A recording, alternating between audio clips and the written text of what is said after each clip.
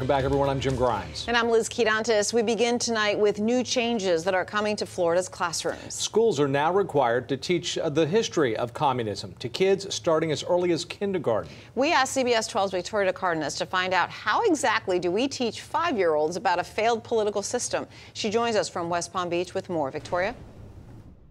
Florida schools already teach about different forms of government, including communism.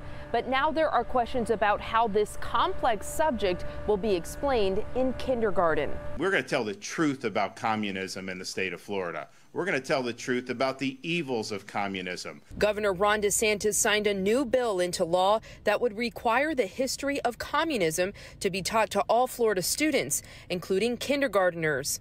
According to the bill, the lessons will be age-appropriate and developmentally appropriate.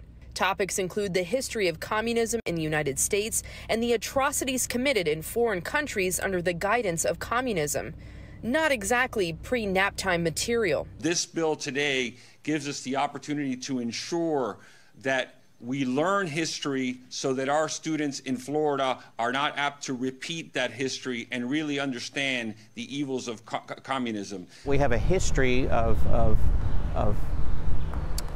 educating people about communism in the public schools of Florida. It's very appropriate. Director of Teacher Education at Palm Beach Atlantic University, Timothy Ladd, says the best way to handle this with young students is through children's books. The best way to teach history to little people is through books that include characters who are either their age or just slightly older. Since social studies are a part of every grade level, including civics and economics, teachers will be instructed on the best way to handle it. I believe the bill asks the Department of Education to develop appropriate standards. We already have appropriate standards in the 4 strands of social studies, and so the teachers will wait to see what the specific standards are, and then they'll be able to implement them in an appropriate way. So even a professor who teaches teachers isn't exactly certain on how this is going to be handled with the snack time and nap crowd in kindergarten, but they have plenty of time to figure it out. This anti-communism curriculum for all grade levels won't be implemented until fall of 2026. Reporting in West Palm Beach, Victoria DeCardenas, CBS 12 News. Thanks, Victoria. Now, we do want to note that we do know that communism is spelled with a C. We were spelling it with a K as a play on words.